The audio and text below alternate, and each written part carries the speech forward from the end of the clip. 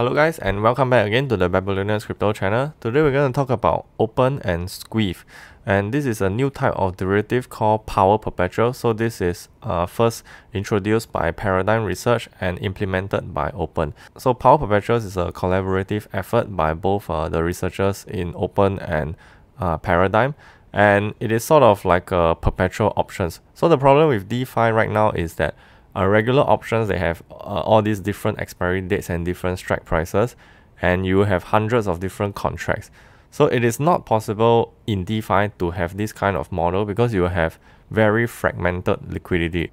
And that's why you don't see options taking off in crypto yet, even though that we are more degens than TradFi, and it is because of this problem called fragmented liquidity. So this power perpetual consolidates all this liquidity into one single product, and there'll be no strike price, no expiry, no rollovers. So it's sort of like a perpetual options. And power perpetual is just a derivative that is indexed to the power of the price of an underlying asset. So for example, ETH square.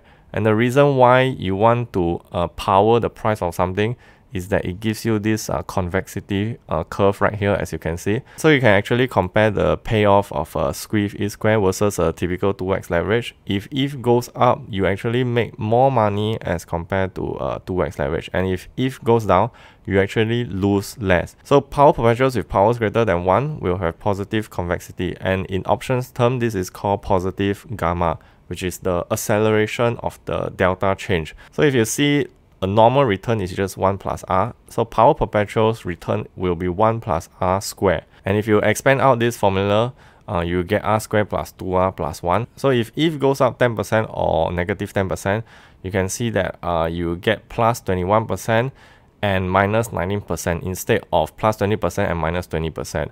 And again, this is just another example to show that Squeeth gives a much better payoff than a 2x leverage. So how does this work?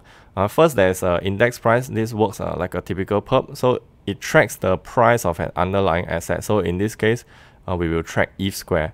And mark price is just the market trading price. And square ETH is called Squeeth. This product is called Squeeth. So Squeeth is a power perpetual that tracks the price of ETH square. And it is the first power perpetual in the history of DeFi and TradFi. So this is a really very innovative thing that they are doing, and it is very interesting to see how this works in crypto. So long Squeeth gives trader a leverage position, so you will get this exponential upside as well as this limited downside, and you have an asymmetrical payoff with no liquidations. And a counterparty of long Squeeth is actually short Squeeth. So shorts have to put ETH as collateral, and they have to mint and sell this old Squeeth to the longs, and in return they receive a funding rate for taking the position, but they risk being liquidated. So what is the catch for longs? Longs have to pay a much higher funding fee for getting this convexity exposure as compared to a typical 2x leverage or 3x leverage. So let's talk about how funding rate affects the mark price. So if mark price is equals to index price, a trader can hedge the 2R plus 1 in this equation here, 2R plus 1 power perpetual, and go long power perps plus short 2x leverage. So if you combine the formula, you get a risk-free profits of R square. So it is not possible that mark price equals to index price because all these arbitrageurs will come in to take advantage. It is even less likely that mark price will be less than index price because this means that shorts are paying longs funding fee, and this is most likely there some kind of delay in arbitraging. And if you think about it, longs actually get paid for holding an asymmetrical payoff. So it is very unlikely because when this happens, definitely everybody will jump in to buy this Squeeth. So mark price will always be higher than index price, and it will always be positive due to this convexity premium. And the funding rate is just the percentage difference between the mark price and what they are tracking, which is ETH square. So this is an example that is done by Friction. You can read more about it in their blog. So funding rate incentivizes longs and shorts. And if mark is trading much higher than the index, shorts will actually come in because now they actually receive a higher yield. And if mark is trading closer to the index, longs will actually jump in since funding is cheap. and shorts will actually buy back to repay their loans. So just now when we talk about funding rate, longs actually don't pay the shorts this funding fee directly. It actually happens through a normalization factor called in-kind funding. So essentially it just means that the contract value will automatically and continuously change to reflect this funding rate. So example right now is 1 and then it becomes 0.98 after a few days. It just means that 2% has been paid from the longs to the shorts. So assuming all things equal, the price of Squeeth will go down relative to the index, and the shorts debt will be reduced due to the funding received, because every moment the longs will keep paying the shorts funding fee. So time is not a friend for the long, and you want price to faster pump, you want it to be very volatile. And sellers collateral ratio will go up as they receive more funding fee, and this will allow them to mint and sell more Squeeth to build up more shorts position, or either that they can withdraw their collateral to de-risk. So another concept that is closely related to funding rate is called implied volatility. So Wade done an impressive diagram over here, which I will link below. So let's say implied volatility is 85%. It just means that over the next 1 year, ETH price would move plus minus 85% within this range. Or a more intuitive way to think about it is to find the daily volatility, which is just vol divided by square root of 365, and that will give around 4.4% each day. So implied volatility is the square root of implied funding times 365, and implied funding is the premium between the mark price and the index price. So this is the actual formula here, long current mark over current index divided by funding period. So the funding period is 420 hours or 17.5 days. So you can think of this funding as the premium over mark and index that is realized over 17.5 days. So in short, funding rate is nothing but a reflection of the market's expected future volatility. If you have high IV, you have high funding rate, and low IV, you have low funding rate. And why do we talk about funding rate and implied volatility? Because these actually influence the price of Squeeth. So the ERC20 token of Squeeth is called Squeeth, and one Squeeth is around 1 over 10,000, because this number will be too big. This number is ETH square. And what makes the price of Squeeth go ups and down is this formula over here. So normalization factor is the in-kind funding, which is the automatic contract value that changes every day. And then you have the ETH price square and also the volatility with the implied volatility. So this volatility is affecting the price of Squeeth. If the volatility is high, price most likely will be high, and volatility is low, this also will be low. So price go up when volatility is high, and then your funding yields would also go up, and market is expecting high volatility. So when do you go long and short? For longs, you want to buy Squeeth when you think ETH price will pump a lot in the short term, because due to this convexity function over here, if ETH moves a lot in the short term, you actually earn this exponential R square gamma here, and you don't want to hold Squeeth for the long term because of the funding rate. So over here you can see example. Let's say if ETH right now is trading at $450, the index price, which is what it's tracking, will just be the square of it, and one Squeeth will be divided by 10,000. And let's say if you put in a capital of 4,500, you get around 222 Squeeth, and the value of your exposure would just be the position times the price of Squeeth. So let's say in the future, if price goes up 10x to 4,300, you actually make around 410,000, and this is calculated by taking your Squeeth position times the price of one Squeeth in the future. But you have to minus the funding to get your net profit. So you can see over here, the blue line is just the ETH square, the index, and the yellow line is actually your profit, which is the ETH square minus your funding.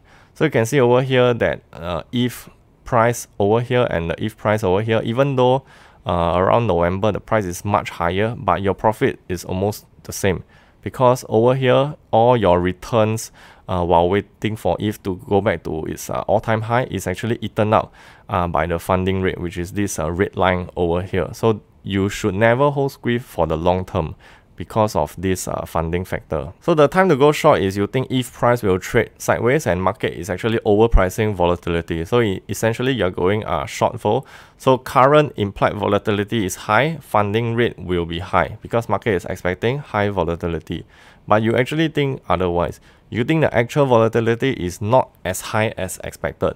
So realized volatility is lower than implied volatility. That is your view, and this would turn to profits for shorts. And if you think about it, this is how it works. So you deposit ETH as collateral, then you mint and sell Opyn Squeeth at the highs because volatility is high. And high IV means you collect premium funding, you collect more yields, and then you buy back and repay your debts when volatility drops. So you're earning from this implied and realized volatility spread. And here is one example to calculate the profit for shorts. So let's say ETH price is 975 and this is the square of ETH. And again, for shorts, you have to put your collateral. So let's say the collateral ratio is 200%. You put in 19,500. Your Squeeth exposure will be this divided by 2 because half of it will be used as collateral. So your position stake will be around 1%, which is just your Squeeth exposure over the index price. And let's say if ETH price goes to 1,050 tomorrow, this is how much profits you will make. So the delta change will be the price of ETH change, and then the delta square will be just the square of the delta. And this is your funding received, which is the daily funding. This is just an example, times the index price. So your overall gain would be this delta loss from ETH price as well as the funding gain. So you can see that even if ETH price goes up, you actually still make money from the funding that is received. And you can see that over this chart here, this yellow line is your profit, and this red line is the cumulative funding received, and this blue line is the price change in ETH price. So even though ETH price is slowly going up, but your overall profit would still be going up because your cumulative funding is much more than the change in ETH price. So you can see over here, as long as the cumulative funding received is more than the daily volatility of ETH price movement squared, you will be in profit. And one thing to watch for shorts is all these collateralization ratio, health factor, liquidation risk, and etc. So time is your friend here because as time passes, your funding will receive and your normalization factor goes down and your value of debt goes down. So you can see that the value of debt that you took originally when you minted Squeeth is the original debt amount times the normalization factor times ETH price. So this will always go down over time for you without doing anything. So that is the good thing for shorts. And the worst nightmare is a violent volatile pump. So in this kind of situation, you will most likely get liquidated very fast. And this chart over here is to emphasize that the price of ETH with now and tomorrow is not so important. What is more important is the daily movement of ETH. So let's say you can have the same situation, let's say for over 2-3 weeks, but let's say if in between ETH moves very volatile, let's say this one goes to 1,005 and then goes back to 870 and then goes back to 1,040, you will actually get this very steep negative blue line over here because every price change will be squared. So even if it goes up, goes down a big amount, everything will be squared and you will actually be in a loss in this kind of volatile environment. And finally, the most attractive product that they recently launched is the CRAP. So right now there is a cap limit, and every time they open a cap, it is almost full. So it's quite similar to the Umami USDC vault. So let's see how this CRAP works. So first you short Squeeth because it's very attractive. You collect very high yields for doing that. But the risk of going short Squeeth is that your ETH might be liquidated if it pumps. So you hedge your ETH exposure by going long ETH. So a CRAP strategy goes short Squeeth plus long ETH, and the result is to earn high yields from funding, plus you get a delta neutral position, indifferent to ETH price, whether it goes up or down. So this strategy actually rebalance every Monday, Wednesday, Friday to maintain price neutrality. And you can see the payoff chart over here. As long as ETH price doesn't change too much, you will be in profit. But if ETH goes very volatile, then you will be in a loss. And this is just another way of looking at it. So there will be a profit threshold. As long as it stays within this range, you will be in profit. So during rebalancing, if ETH price percentage movement is more than or less than this profit threshold, which we will call X%, you will be in an unprofitable zone. And this X% is actually based on the funding rate. And funding rate is based on implied volatility. So this actually changes every few days, every day. It is a variable dynamic figure. So low implied volatility means you get lower yields and lower X percentage. And when there's lower profit threshold, you have less buffer for the price to move in the sideways range, and you have a higher chance to lose. So the best time to go is when there's high implied volatility, high yields, and you have a higher buffer for price to move within the range.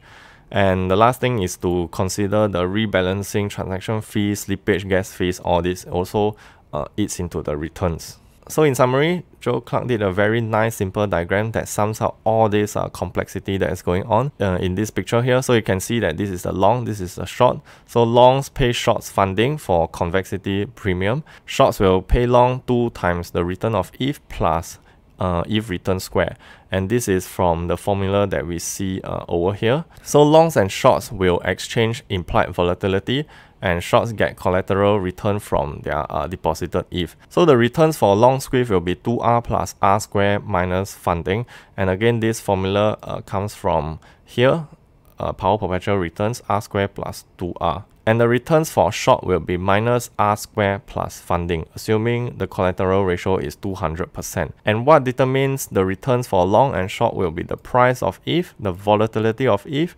as well as the funding rate. So that's all for today's video. I hope this video gives you a good introduction on what Squeeth and Paradigm Research are doing, as well as how these power perpetuals work. So if you find this video helpful and you want to see more of such videos, I would appreciate if you can give this video a thumbs up, like, share, subscribe, and I'll see you in the next one.